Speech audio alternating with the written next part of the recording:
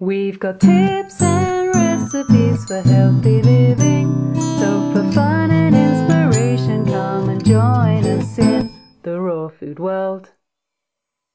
Welcome everybody, this is Matt, Monarch with the Raw Food World TV show, and today's Friday, August 21st, and we are in Fort Bragg, and I'm kind of a little upset because I had a video for you guys about this woman who healed from hepatitis C with the raw foods diet, but I accidentally deleted it. So I'm gonna interview her tomorrow.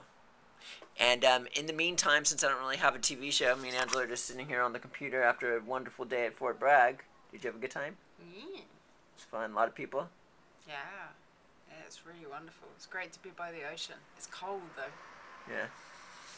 And so yeah, what we do, I do have a special video from the past of Daniel Vitalis, who is talking about the immune system. And this is just going to be part 1 and 2, and we'll do part 2 at a later date. So enjoy the first half. Okay, so I got a question for you, Daniel. My question is, I want to know more about the immune system. Because, I mean, I'm under the impression, like, when, you know, you eat a good diet and you get all this obstruction out of your body, you keep it clean and stuff like that, your body kind of just works well, and the immune system works. Like, we're talking about feeding the immune system here. You know, you and David talk about it and stuff like this. I'm just not, you know, educated in this. Can you, like, give me, like, I don't know, maybe some science or just details on how all this works? I just don't understand. I wish it was easy to sum it up in a nutshell. There's a couple of different things worth understanding.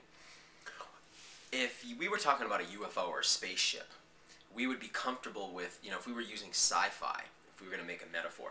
If you had a spaceship flying through space, coming across all kinds of weird alien civilizations, to protect the ship, you'd want like a force field around it. Well, our immune system has built into it some kind of force field, because we're a being walking through this place where there's all these other organisms, and we have like a force field around us that protects us. Now that's the initial part of our immune system. That force field is made out of a very specific bacteria. That bacteria is Lactobacillus acidophilus. Here's an interesting thing. Most of us understand that we require Lactobacillus acidophilus. A lot of people know that it's a probiotic. A lot of people know that if they ever been exposed to antibiotics, they want to get a probiotic. That's a good organism. The main one we work with is called Lactobacillus acidophilus. Its name, if we break it down, interestingly means lactose, milk, bacillus, bacteria. So milk bacteria, acid philos, acid, philos. Philos means love or lover. So it's the milk-loving acid bacteria, or acid-loving milk bacteria. Now that bacteria is covering us. It's all over us, in addition to lots of other bacteria as well. When we come out of the womb, we're sterile. But the passage through the womb is not sterile. In fact, it's very wet and lubricated and filled with bacteria. That's meant to coat us as we come through the womb. If you've ever seen a baby come out of the womb, they're covered in bacteria. They're covered in like a slime. The first thing they do then is go drink from the breast, where they ingest lots of bacteria. Here's an important point. This is key. If you can understand this, you can understand the whole thing about your immune system. Matt, I'm going to ask you a question. If I had a big inner tube in front of me, an inner tube like came out of a giant tractor tire, like you'd float down a river with, and we wanted to get inside of the inner tube. If I step over the lip of it so that I'm standing in the hole, am I inside of the inner tube? No. Now I'm still outside the inner tube. If I want to get inside the inner tube, I'd have to puncture a hole into it, right, to get inside.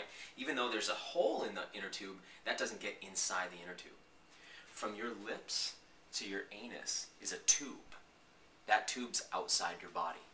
Just like the hole in a donut, just like the hole in an inner tube is not actually inside the inner tube, when you put something through your lips and it goes all the way through the tubes, it's still outside your body.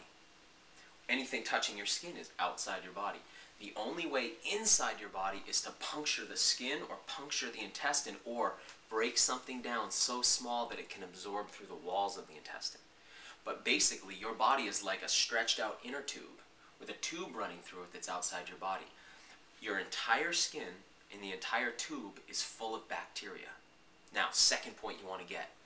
Lactobacillus acidophilus is the most aggressive bacteria in the world. So, if you're coated in this Lactobacillus acidophilus and the whole tube is coated in it, no matter what organism gets on you, it gets destroyed by Lactobacillus because it's so aggressive. It's like a force field that covers your entire outside and inside. Now, if we're washing ourselves in chlorine, if we're washing ourselves with soap, which is alkaline and destroys the acid environment that that bacteria lives in, if we over-alkalize ourselves, if we take antibiotics, if we weren't given colostrum, if we weren't given breast milk, if we've ever been sterilized, if we're drinking chlorinated water, those bacteria get killed. We lose a force field. If the force field's gone, stuff can get on you and break into your body. If it gets in your body, a second part of your immune system has to kick in. That's the white blood cells.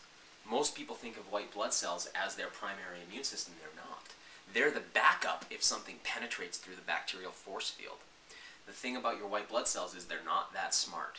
In other words, they have a hard time telling what's an appropriate attack. Sometimes stuff gets into the body and they freak out. They go so crazy they attack your own cells. We call that autoimmunity. Sometimes they get lazy and they fall asleep and they don't do their job. We call that immunodeficiency. There are nutrients that can teach your white blood cells how to work better. Those nutrients are in the medicinal mushrooms like reishi.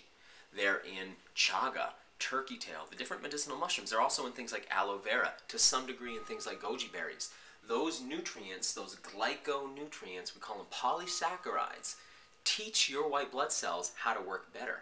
If your white blood cells have been sleepy, they wake them up. If your white blood cells have been overactive, they slow them down. It's like an education for your white blood cells. So, two-pronged approach we want when we feed the immune system. 1, fermented food. 2, oils on the skin. Why? Because oils on the skin create acidity with the fatty acids and bacteria can live on there. That keeps the force field strong. Fermented food keeps the force field strong on the inside. So our first approach is we want to feed the force field.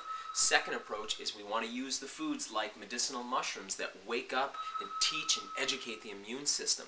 Those two things will give you an immune system that's impenetrable so that you actually sort of become invincible. You become impervious to disease.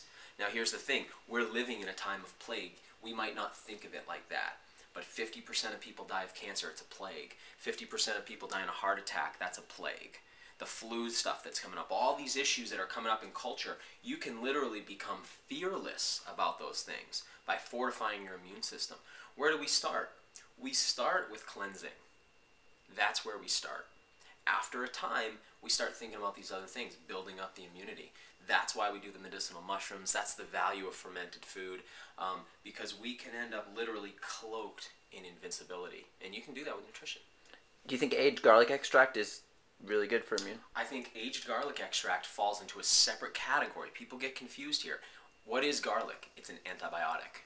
When we hear garlic's good for the immune system, why? It's an antibiotic.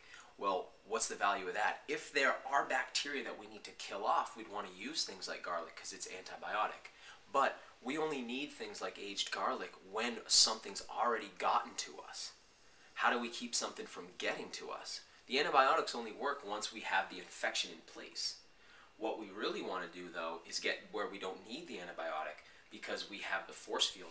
And part 2 even gets better, and we'll get that to you at a later date when sometime we mess up and we delete a show or something, but we will get that to you, guaranteed.